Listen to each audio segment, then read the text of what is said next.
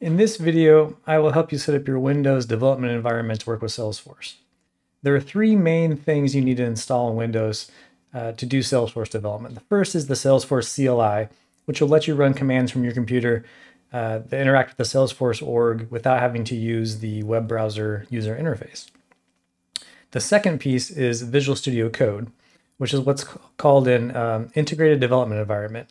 It lets you manage and view files, run commands, and a host of other things that help your development experience.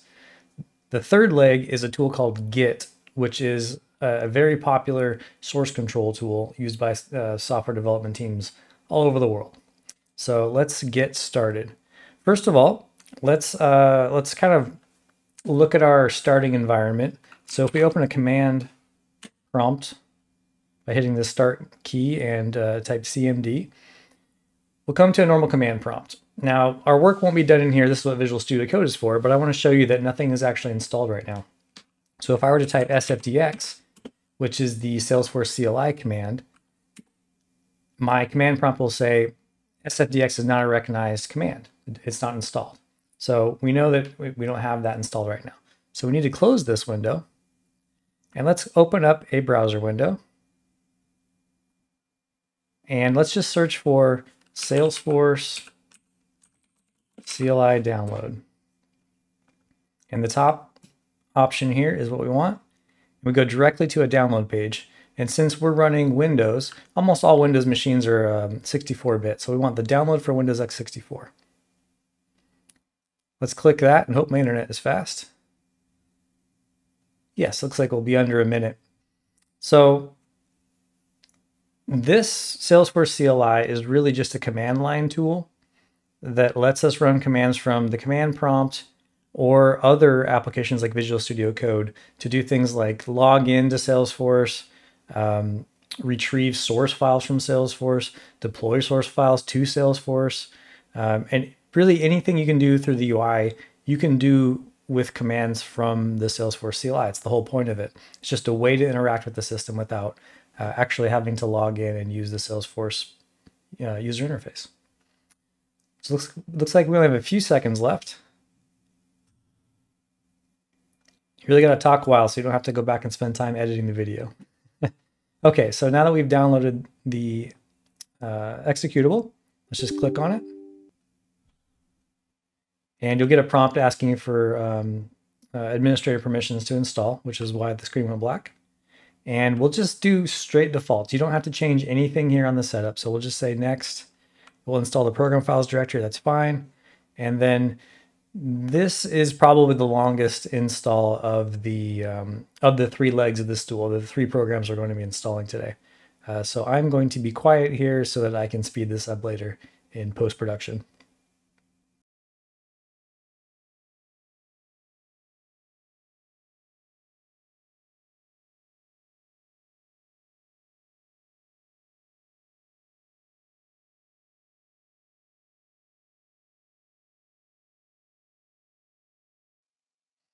Okay, now we're all done. That took, in real time, 4 or 5 minutes, so not the worst thing in the world unless you're just sitting here with your face in front of a camera. Okay, so let's close that. We've installed successfully. Now let's go open a new command prompt. Make sure it's new because the existing command prompt, if I were to open it, it wouldn't know the application had been installed yet. So let's hit the window key R to open the run window. You can also hit start and type command, and that'll come up with the command prompt, same thing. So we'll click on that, we'll get a command prompt, and this time if we type sfdx, we should get the help screen, or the help text. First time it runs always takes a second.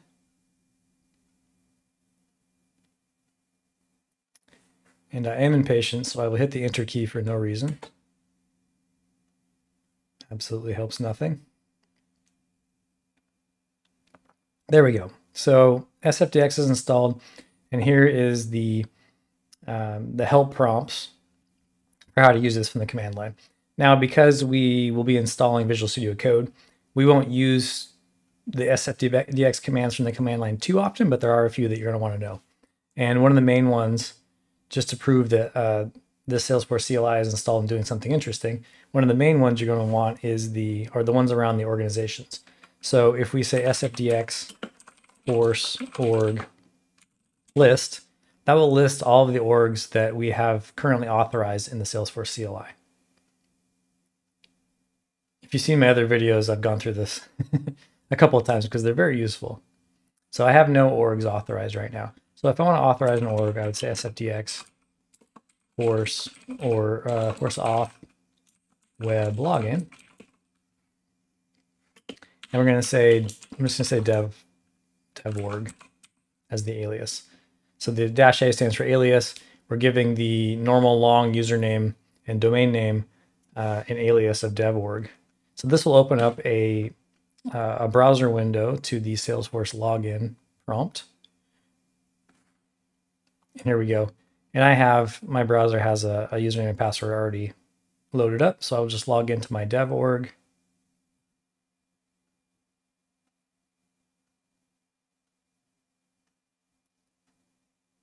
And we're in. So now if I go back to my command prompt down here and I hit the up arrow to run my force org list, I should see my org authorized with an alias of dev org. So there you go. So you can see that from our computer, we can start interacting with our Salesforce org from the command prompt. Great.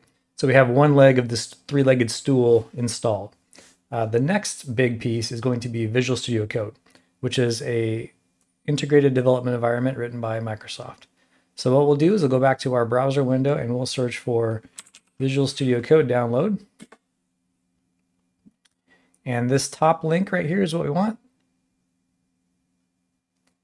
And since we are Windows 64-bit, we want the user installer x64. So right there.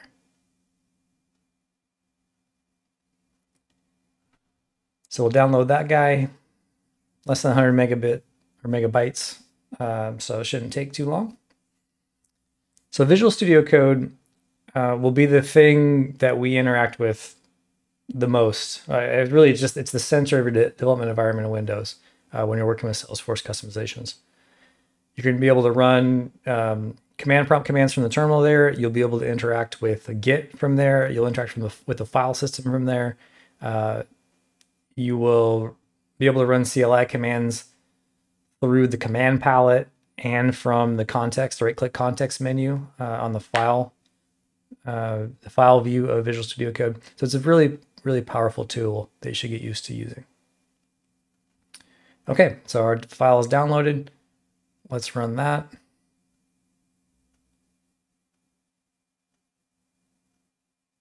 I did indeed run it. Okay, accept the agreement. And you can just go straight defaults here. Just don't think, just hit next, just go. Unless there's something in there you really care about, which the defaults will work just fine. Okay, we're done. And that took less than a minute in real time. So that was pretty painless. Okay, so we're going to launch Visual Studio Code.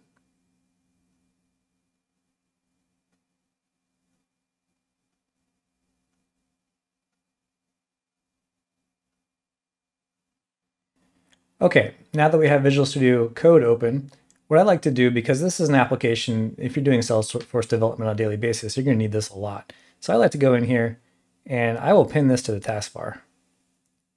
So now if we close Visual Studio Code, it still stays there. We don't have to go into the start menu and type Visual Studio Code and open up this way.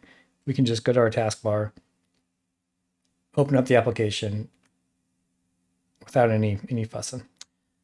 Okay, so now that we're in here, I'd like to show you the terminal window first. So a terminal window, new terminal, is basically the same thing as the command prompt that we were using earlier. So if I do sfdx force org list like we did earlier, I will get a list of my Salesforce orgs that I've authorized, which at this point is just the one dev org. Okay, great. But there's more to it than that. This isn't the only way that Visual Studio Code can interact with the Salesforce CLI. So if we go to Control-Shift-P brings up the command palette. If I type in sfdx, there's nothing in here. but we can install something that will put things in here that are very useful. So what we need to do is go to this little icon with the 4 blocks called extensions. And if you type in the word Salesforce, it'll come up with a bunch of Salesforce specific integrations or extensions. Now, if you click on this top one, it will explicitly say, do not install me by myself. So if I can find the scroll bar here, do not install this extension directly right here.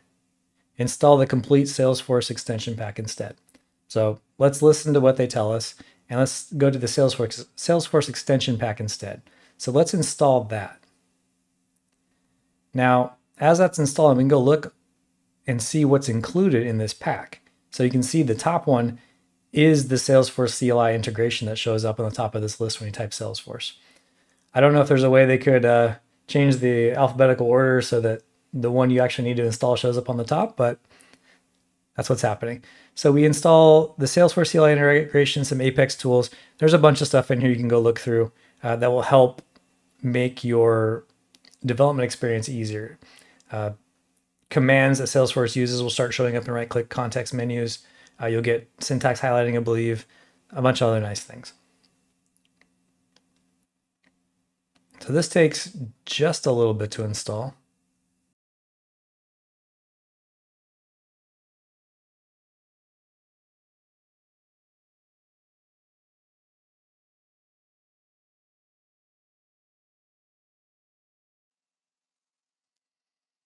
Okay, that took about 3 minutes of real time. So now we are back. We've installed the extension pack. So let's close that out.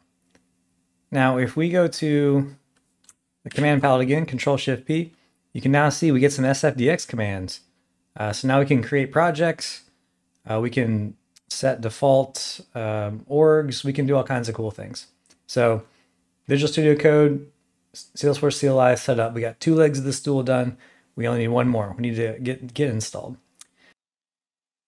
Now, if we in Visual Studio Code go to this icon here that says source control when you hover over it, you can click on that, which is really kind of the official logo for Git if you've ever seen it. Click on that, and it will actually say this is where you go and download Git for Windows. So this is probably the easiest way to figure out how to download and install Git. So let's just click that button, and yes, we want them to take us to the external website where we can download Git. And once again, we are 64-bit Windows, which is the top one right here. So I can do the top link right there. And we have another short download under 50 or about 50 megabytes.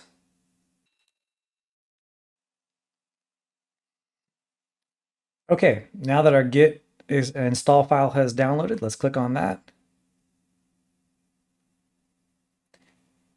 And once again, this will be an installer with a lot of options that you really just don't care about. So you hit next. Program files is fine. Oh, I already have that folder because I've installed Git before. Next, next, next. Let Git decide. Next, we don't care. We're really just going to be using Git from Visual Studio Code, so none of these options really matter to us. All the defaults are fine.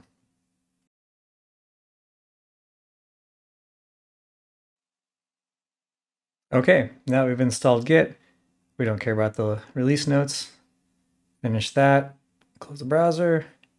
And you can see here, Visual Studio Code doesn't yet know that we have Git installed. So let's close Visual Studio Code and reopen it. Now if we go back to the source control button or icon, it gives us different options. Now it doesn't say you need to download Git because Git's already installed. And in fact, if you are into the command prompt, you can use Git from the terminal window. And you can see it didn't say unknown command. It said, here is the help and the usage for the Git application on the command line. So Git is installed on the computer independent of Visual Studio Code, and there are many ways to interact with it. But for right now, we're just worried about the Visual Studio Code way. Okay, so now we have the three major legs of the stool all installed: Salesforce CLI, Visual Studio Code, and Git all set up and running. So just to demonstrate how you would hook this up to GitHub, for example, let's go to clone repository and we'll say clone from GitHub. And then you're going to get a window the first time that says that GitHub wants to log into your GitHub account. So let's say allow, and this should take us to github.com, which I am not currently logged into. So I obviously have an account with GitHub, and here's my username that pops up automatically. But if this is your first time, you go to create an account, and you can sign up through their form. I'm not going to go further along this path, but it's pretty straightforward. So if we do go back to the sign-in page, and I just sign in with my credentials, and then we say open Visual Studio Code, and say yes, we're allowing Visual Studio Code to access that, I get a list of all the repositories on my GitHub account. So if you've seen any of my other videos, one of the repositories I use is the client intake flow. So we can click on that and then choose a local folder that we want those files to go into. And I always pick my SRC folder for source. And we're going to clone that repository. And yes, we would like to open the clone repository. And here we are. We have all of the files that represent our simple flow that we made in another video. So that's it. Once you get to this point, you are all set up and you can interact with your Salesforce org, Git, and GitHub through Visual Studio Code. So congratulations, and thank you for watching.